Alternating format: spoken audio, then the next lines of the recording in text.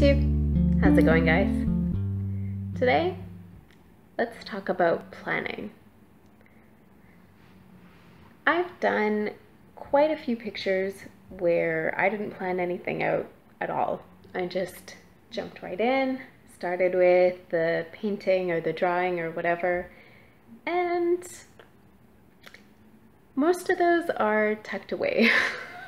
I don't really care about them anymore. Like, you know that sense where you almost get tired of looking at your art or a piece of art because you're like, yeah, like I don't feel anything for this.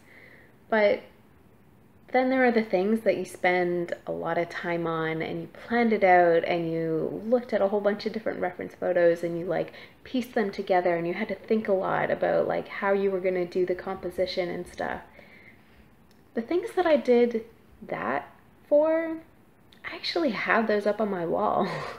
Those are the things that I keep around because I spent so much time planning it out that they just mean more. And you can totally tell. You can totally see, looking at a piece, how much time went into the planning.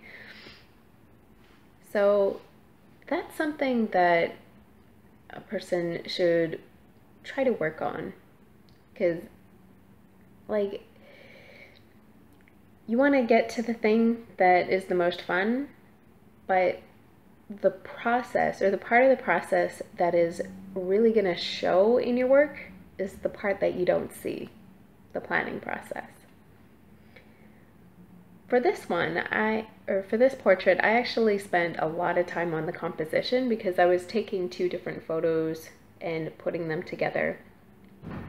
And because of that, and I was trying to do more than I would normally do for planning and composition because that's an area that I need to practice. So what I did for this one is I took the two photos and put them in Photoshop, put them into several different compositions, and then waited a couple days and did a few more compositions, and then got the input of the client who wanted the commission. Then once I had the composition layout of just the reference photos, I did a thumbnail sketch of that just in Photoshop. And I started with a black and white thumbnail sketch. So when I say thumbnail sketch, what I mean is just a really small picture, no detail. We're just going for like, you know, the thing I always say, the basic color blocks or basic value blocks. And then once I had the values mapped out, the light and dark mapped out how I wanted it, then I put another layer over top of that thumbnail sketch and did the color. So the values stayed the same. This next thumbnail was just about finding the color, and I did probably like 20 or something different color variations in Photoshop until I landed on the one that I liked. And then after that, I printed it out for myself just so I had a map to go from. So I had the black and white value map, I had the color thumbnail, and then I had the original reference photos just so I could actually see the details.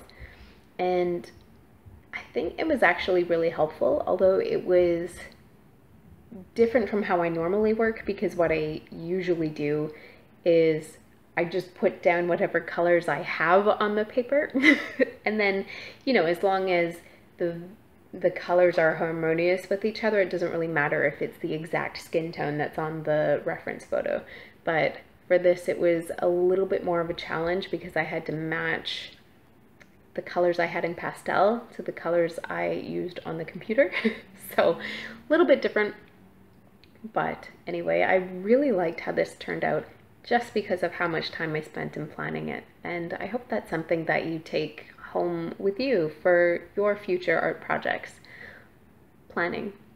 Spend the time doing the planning and you will like the results more than what you would like if you just jumped right in and started doing the painting. All right, thanks so much for watching, guys. We'll see you next time.